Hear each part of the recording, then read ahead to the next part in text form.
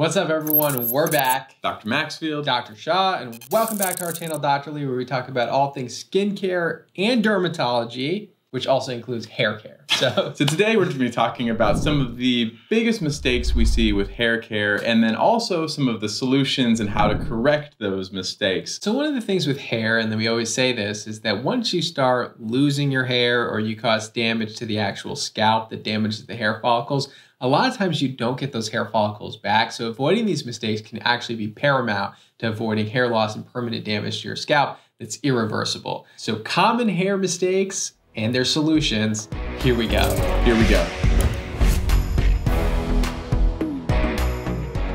We just want to thank Necessaire for sponsoring this video. They just direct so much of their attention and redirect our attention, I think sometimes warranted, off of the face and to the rest of our entire body. So they're partnering with us to help bring you these hair care mistakes and solutions. So we're definitely guilty of this, of focusing probably too much on facial skincare and not enough on the rest of the body. One of Necessaire's kind of mottos here is treat your body like your face, treat your hair like your face. You want ingredients that are going to be both effective and safe for these areas. And a lot of times we're saying, don't use this on the face or do use this on the face. And then we're not applying those same principles to the body and the hair. And Necessaire does a really good job with their range of products focusing on those. So let's talk about the first hair mistake that we often see and what you can do instead. So the first thing is kind of almost one of the first steps too. Underwashing or overwashing your hair. Oh man, this is one that I hear all the time, right? Like, oh, you're washing your hair too much, or you're not washing your hair enough. And is there a rule to this, or is this something that can actually be flexible? I feel like this is becoming a recurring theme for our channel. I don't know why, but this is highly personalized to you. In case you've missed this, like in the beginning of the channel, this is still the case. Skincare is very personalized. Hair care is very personalized. So this is actually very dependent on your skin, your scalp, and your hair. So let's just kind of put it out there. How often do you wash your hair? I do it twice a day. I wash my hair at least once a day. And some people would say, oh, you're absolutely insane. You can't wash your hair once a day. That's so damaging to your hair. No. So if I didn't wash my hair, I have very straight, flat hair normally. If I didn't wash it every day, it would lay completely flat. It'd be really held down. Like it would have no volume to it because the buildup on it gets crazy. That's actually both of our life goals in our life battles is to voluminize our hair. Some people have the opposite problem, but both of us want a little bit of extra height, maybe, I don't know. Both of us, we feel like we need to wash our hair every day or twice a day even, whereas other people with curly hair, people with different textured hair definitely can't be washing their hair every day. So this is definitely very individualized to you. If you're noticing a lot of breakage, it could be from overwashing. If you're noticing a lot of oil and dandruff in your scalp, then it could be because you're underwashing. And so you need to really listen to your scalp and your hair when you're making that decision.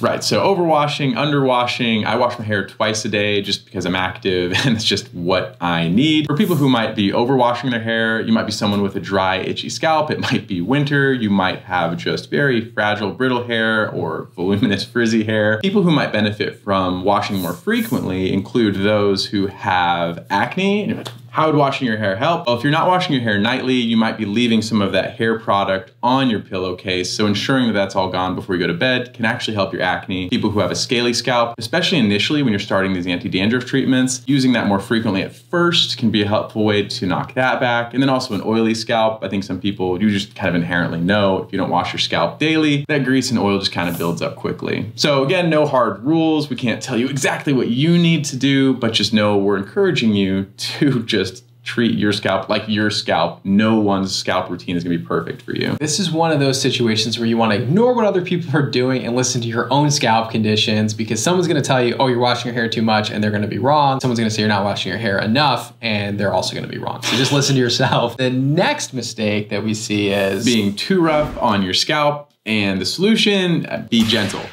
Right. So one of the things that I was realizing was I was telling everyone, don't use this on the face, don't use this on the body. And then one day I'm in the shower looking at the back of my shampoo and I realized like everything that I'm saying not to use is in there. These preservatives that are really bad or really highly allergenic, these fragrances that I don't like, and they're in my shampoos, in my conditioners, they're trickling down onto my face, onto my body, and could potentially be causing issues in those areas. What you really want to do is look for gentle ingredients. You want to look for products that are fragrance-free, that are pH balanced, that have minimalistic ingredients. They're going to get the job done by removing dirt, debris, hair care buildup, and at the same time not over irritate the scalp or the hair. I think a little plus in the category list is look for soothing ingredients. So not only can you be selective in what you allow in, you can also be selective in what additional things you look for. Treat your hair and scalp like you would treat your face. It's really that simple. And so I think there's a lot of space in the hair care industry to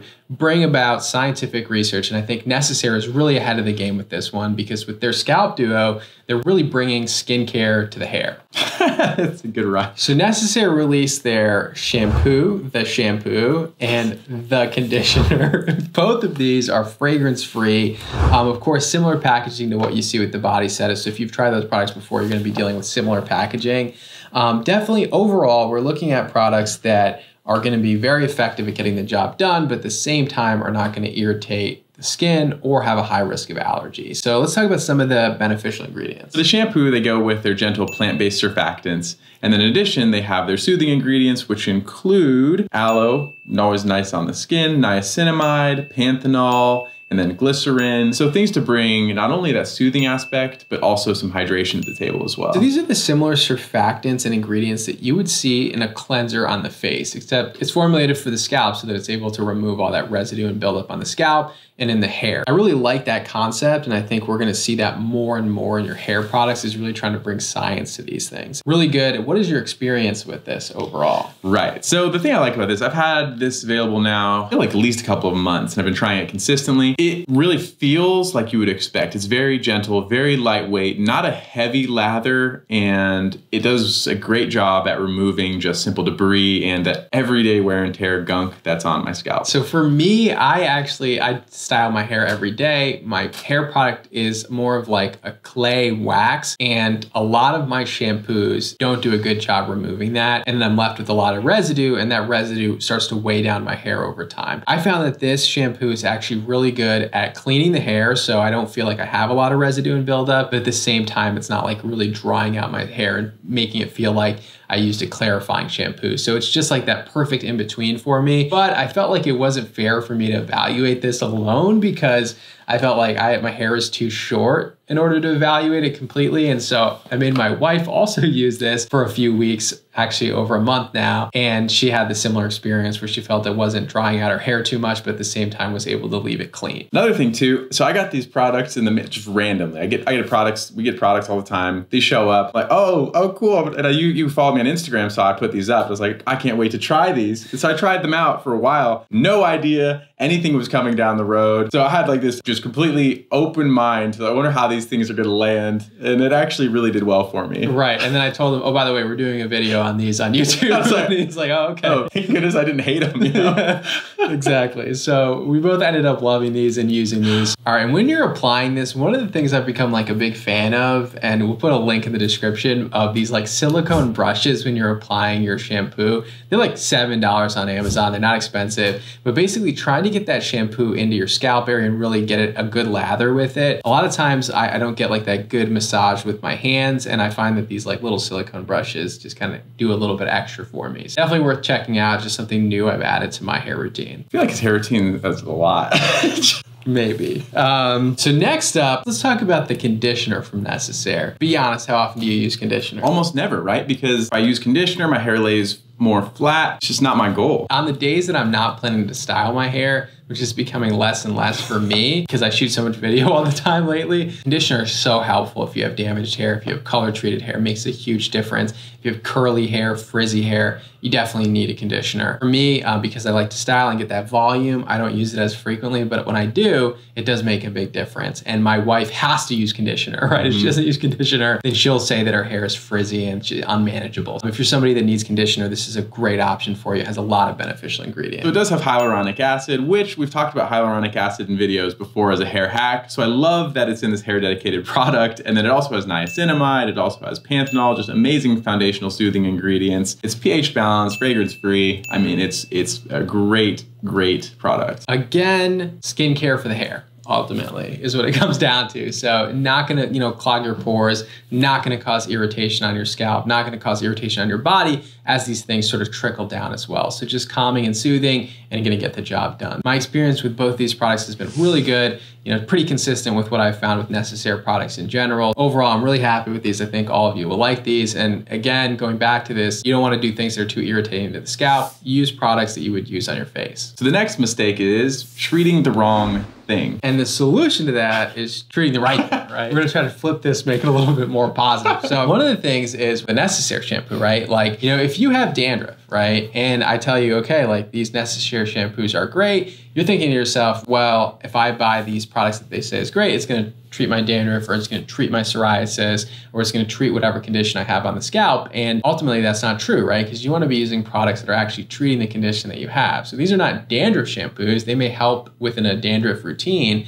but you actually want active ingredients that treat dandruff. Dandruff is caused by a yeast on the scalp. That yeast leads to inflammation. That inflammation leads to scaling and flaking. Really, you want to go after that yeast. And so the ingredients to do that are ketoconazole, salicylic acid, selenium sulfide, and zinc pyrithione. There's this thing about zinc pyrithione, whatever. It's going to be actually banned in the EU. So we'll kind of watch how this unfolds. We'll talk more a little bit about this at another time. So that ingredient may not be something you'll find anymore over the counter. Another thing too, not all scaly scalps are sebderm, right? So psoriasis, Dr. Shaw alluded to this as well. Coal tar is actually probably the greatest over-the-counter option for this because it not only targets the scale, it targets the actual proliferation, hyperproliferation of the skin. And then also similarly hair loss, make sure you have the right condition, the right cause of your hair loss. That's not some underlying autoimmune condition or inflammatory condition. So all that to say, make sure you know what you're treating, target your ingredients towards that, and then you can kind of commit to knowing you're making progress. So when it comes to dandruff, one of my favorite shampoos is the Nizoral shampoo because it has the 1% ketoconazole in it. And then you can also alternate with this one that has the 3% salicylic acid, which is the Neutrogena T-Sal. And if you have psoriasis, a good over-the-counter regimen is to actually rotate the T-Sal and the T-Gel. One has salicylic acid, the other one has coal tar.